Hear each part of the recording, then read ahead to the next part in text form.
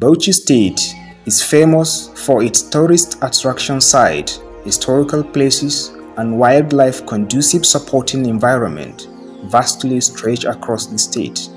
Apart from the famous Yankari Resort and the Lemibro Game Reserve, Bauchi State is home to the Sumu Wildlife Park, with its unique variety of animals imported to diversify the classes of animals and types that give tourists a blend of beauty and diversity of nature. Sumu Wildlife Park came into the limelight in 2006 at the initiative of the former executive governor of Bauchi State, Dr. Ahmed Adamu Muazu, while in Bauchi. The administration of Muazu then aimed at boosting tourism development, creating investment opportunities by attracting investors through tourism potentials in the state and opening a window of opportunity for mutual international partnership and collaboration with foreign nations in the broader perspectives of tourism exchanges and development. The story of Sumu Wildlife Park, in terms of the solid foundation of its establishment and development under the administration of Governor Ahmed Adamu Muazu, the legacies and the challenges that it passes through to this day will be told some other day. Today, we are concerned in this production with unhealthy development, a disturbing phenomenon, and a brewing communal misunderstanding and skirmishes that pose great danger to the survival of the wildlife park, thus undermining the management and safety of the natural habitat of the general wildlife environment. Corruption is a potential enemy that grounds any will of progress and development, and this is what seems to be rearing its head, as our preliminary investigations reveal. Exchange Hammer Media has unearthed how some government officials allegedly connive with local communities around the park to illegally tamper the animals' environment with farming activities. Claims of purchase and counter-purchase, denials of the right to access, and the outright head-on confrontation all point to one fact: unity in corruption to undermine the effort of the government.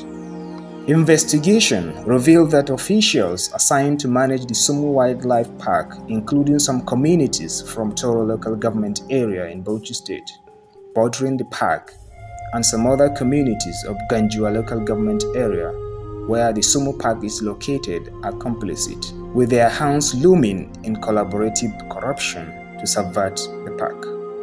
What is the genesis of the matter? How does it gradually snowball into a big issue? Who is involved and the level of involvement? Is the government aware of the matter? What is it doing about it? These and more as we find the facts of the matter, with our reporter leading us to the realities on the ground. This is the road that comes out from Kafimadaki, the headquarters of Ganjwa local government area, of 10 km distance leading to this village, Ringim. And from this village to Sumu Wildlife Park is about 5 km. And it is in this village that the farmland dispute is causing a call for concern between the locals in the community and a nearby Bakinrua community, located in the neighboring Turu local government area. From Ringim village, we arrived the Sumu Park just to capture the situation on the ground, and our visit reveals some cogent points. This is Sumu Wildlife Park in Bauchi State, one of the tourist sites in the states, and sure you remember it was created during the administration of former Governor Alhaji Ahmed Adamu Muazu. The wildlife park is populated with a variety of animals brought from Namibia to boost the tourism industry in Bauchi State and to expand investment opportunities for revenue generation. Having left Sumu Park, we arrive at the border village between Ganjua and Toro local government areas. That village is Bakirua on the side of Toro local government area. This place is a border area between Ringim, Ganjwa local government area, the Sumu Park, Ganjwa local government area, and Bakinrural village in Toro local government area. As you can see, this road will take you to Ringim, from there to Kafimadaki, the headquarters of Ganjwa local government area. And when you cross this water, over there is Garim Bakinrua village in Toro local government area.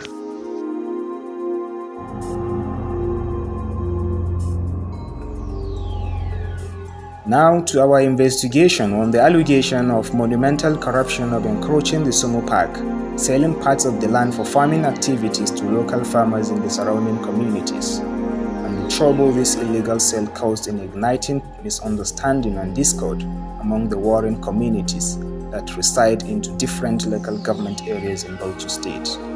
While the community of Bakin Kanaka is accusing the people of Bakirua of purchasing lands for farming and destroying crops of their rivals and making threats of some sort, the communities of Ringim and Bakin Kanaka complain of sidedness on part of the government by aligning with the people of Bakirua, denying them fairness in treatment and equally refusing to address their grievances for long, or even conducting an investigation on the matter that got into the business of selling and purchase of Sumu Park parcels of land. On these thorny issues, we first met people of Bakin Kanaka to establish the fact of the matter.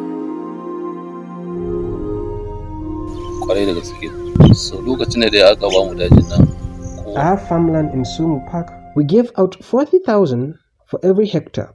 At Garin Kanaka, we are not more than 10 people that have farmland at the park. Waziri has one and I Chiruma. And there is one person in Shagari area, I have forgotten his name. The community leader of Kanaka has 2 hectares, one Maikeri has 3 hectares, one Alaji Chindu has 2 hectares, and one Lawan has 2 hectares. Our parents spent several years farming on the land. During the time of former Governor Ahmad Adamu Muazu, he invited our community leaders and informed them that he needed the entire forest for wildlife park to be established there. He made promises which include making sure that our children get employed, schools will be built, and roads constructed. But none of this was carried out except for the forest guards that were engaged. Suddenly, we heard that the forest was allocated to the people of Toro local government for farming, while the entire area is in Ganjua local government area, who deserve to be allocated farmlands more than the people of Toro local government, because the land constitutes part of Ganjua and not Toro. Our community leader of Bakin Kanaka has been restraining us from igniting any communal disturbances, but the people in other communities close to us have taken a unilateral decision and allocated to themselves some portions of the forest for farming activities. We are calling on the government not to confiscate the areas allocated to the people. Instead, it should make allocations to those that have been denied in the first instance. I am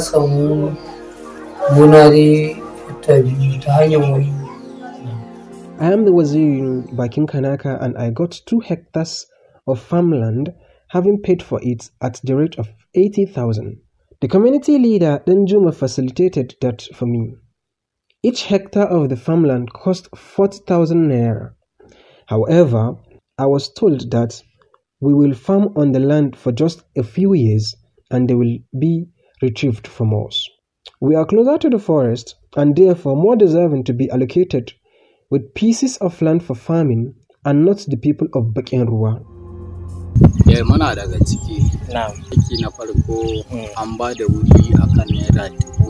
Yes, I have farmland at Sumu Park, which I acquired at the rate of 40,000. We can conveniently say that we have both won and lost because the entire park has been handed over to the people of Toro local government. Our neighbors, on their own volition, went and allocated to themselves some portions of the land because they noticed that some allocations were made to the people of Toro.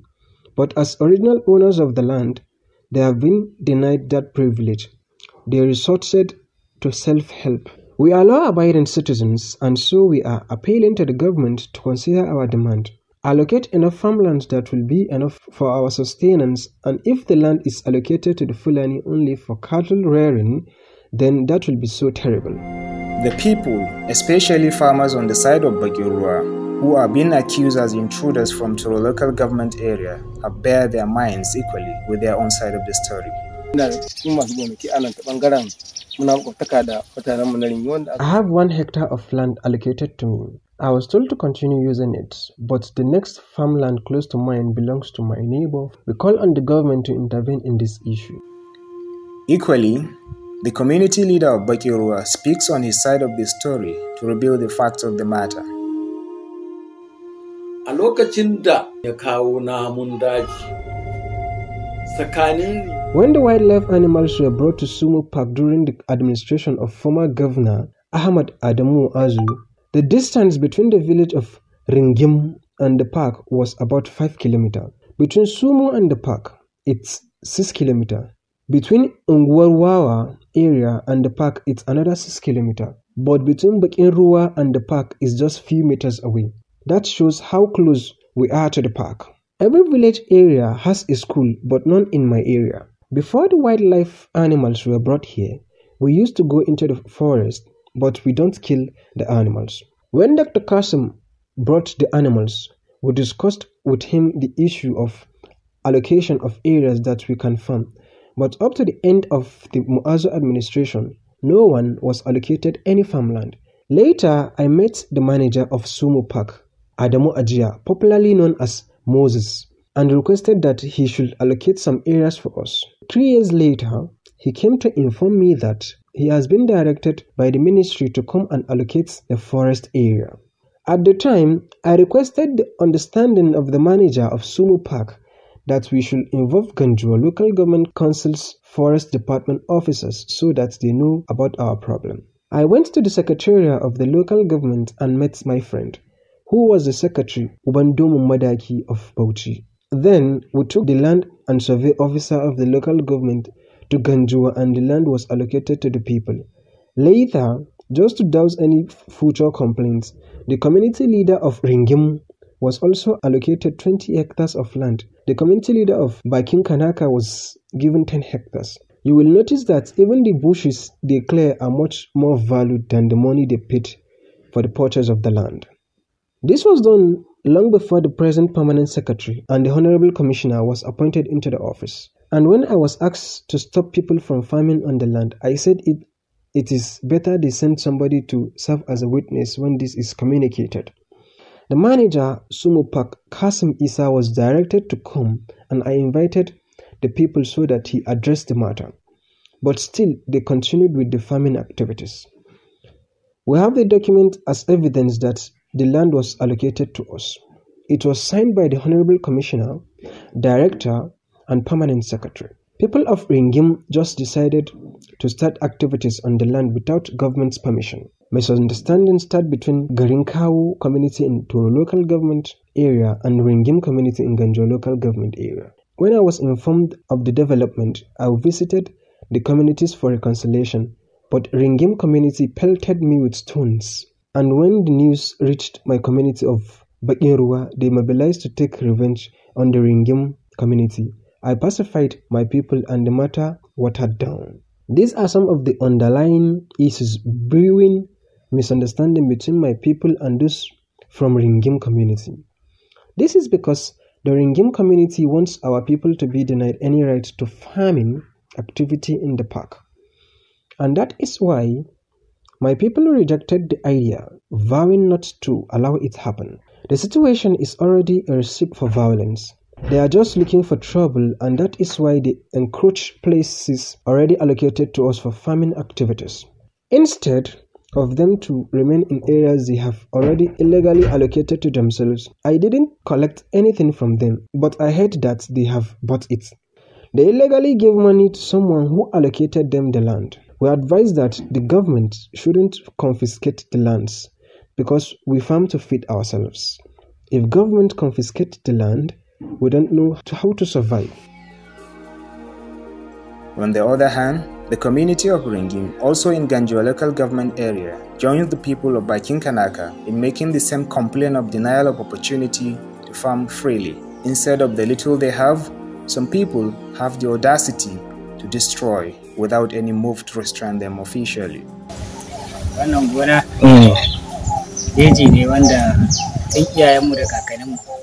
I didn't purchase the land, I just cleared the place and start farming. Because our fathers and forefathers have been farming here, but now the land belongs to the government.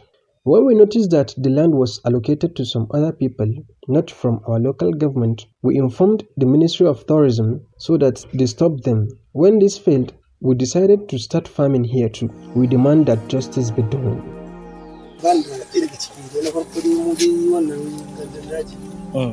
This is my farm. It wasn't allocated to me by the government, but we noticed that people from Bakinruwa community in Toro local government area have approval for farming activities here, but we have been denied. That is why we decided to come and start farming here too. Now you can see our crops have been touched, but that of Bakinruwa community have not been touched. My farm is about 3 hectares that it has been destroyed by herdsmen deliberately. We appeal to the government to allocate the place to us, just like they allocated to communities from Toro local government area. We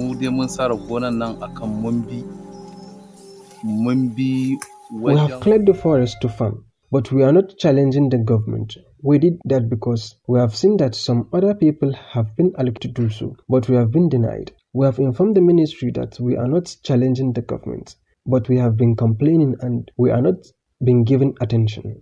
We appeal to the government to intervene in the matter between us and our neighbors, and we request that we should also be given the chance to purchase the land as did our neighbors. We are at loggerheads with Kawu and Bakinruwa communities because of the forest area allocated to them, which belongs to Ganjua and not Toro local government, thus denying us. I planted 2 bags of rice on this farm. We had pursued the allocation of the land for farming at least 20 times, but we were denied. We now realize that some people connived with Fulani herdsmen and destroyed our farms. We are not challenging the government, but we appeal for fairness and we demand that land be allocated to us too. This is my farm. We just cleared this place and planted crops because we need food to survive. We did our best to get approval for allocation, but to no avail. And we decided to place ourselves close to our neighbors allocated with the land before we get our own approval. My name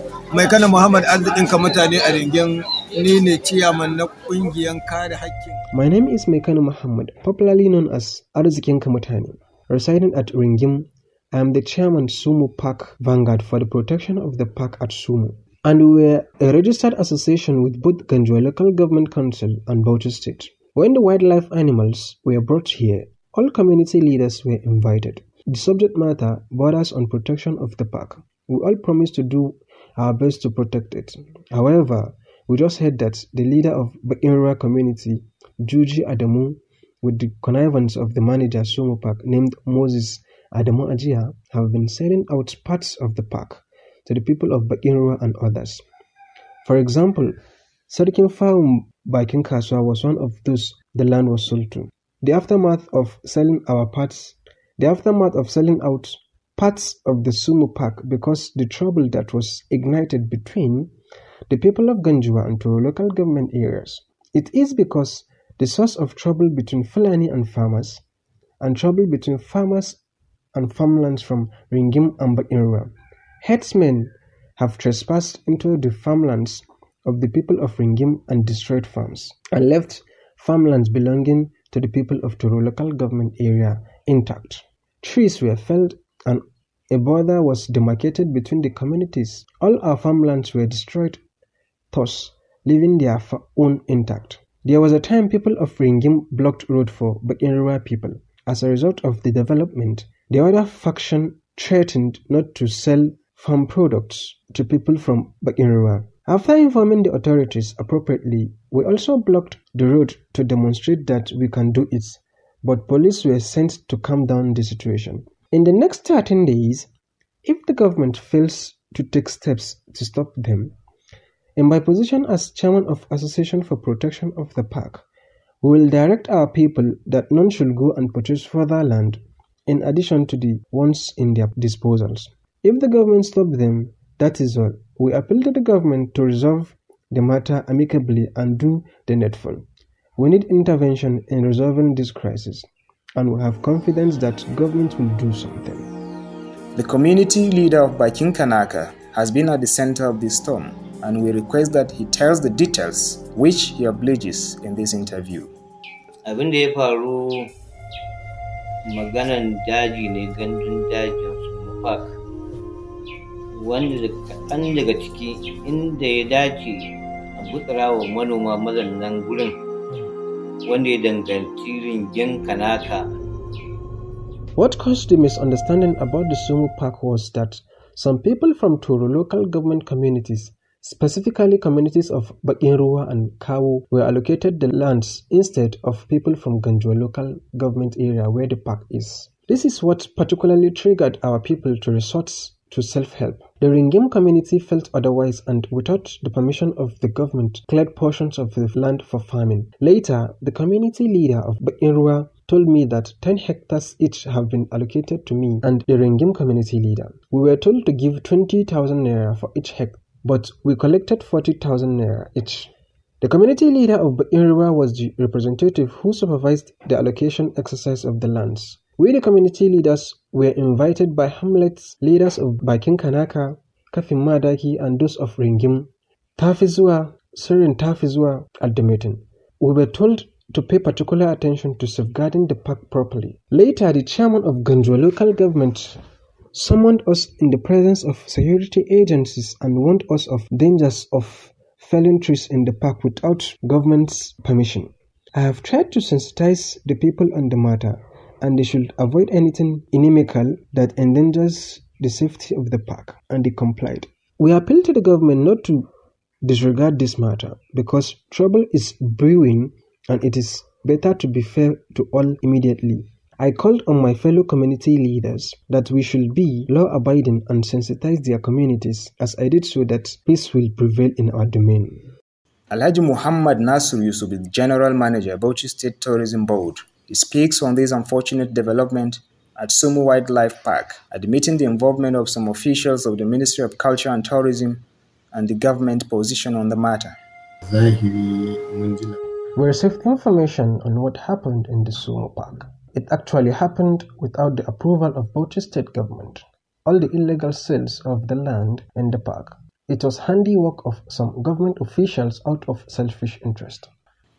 Reminded that some community leaders and residents of communities within the Sumu Park area have alleged to have paid money to some government officials, and they were in possession of written agreement that justify why they farm in the park.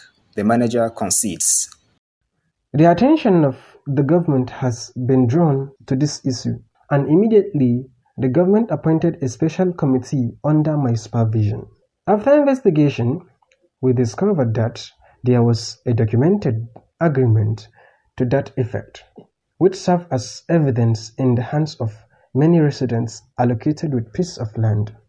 However, our investigation revealed that it was done by some of our staff who were involved in the scandal, and it happened without the knowledge of the permanent secretary in the ministry. Therefore, we have immediately taken steps of informing both Ganjwa and Toro local government councils the position of the state government on the matter, that it has revoked any agreement in possession of the residents of the communities done in the past.